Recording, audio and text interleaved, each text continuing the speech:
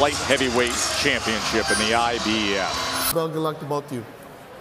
You know, Beterbiev's last fight back in October, 13-0, 13 knockouts against Kalajdzic. Left hook. Like he would be heavy-handed, doesn't he? He chases him back, nearly put him belt line moments ago. Now dancing on the outside. There's an awkwardness to him that you have right hand. Now here he is fighting for a world championship. Get respect, but it's a process. It's only the second round. He's got to find moments like this. I've seen him throw a feint just to get Kalajdzic in a position where he can land a shot. Exactly right, Mark.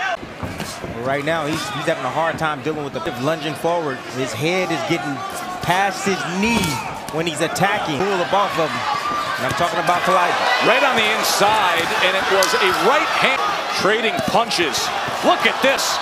Back and forth they go. Short right hand from the champ. It's not just boxing. That's called power boxing from Beterbiev.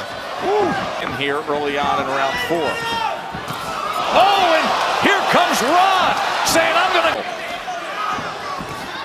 Chopping right hand. Overhand right from Beterbiev.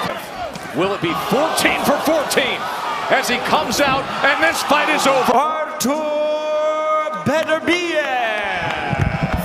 Take a quick break.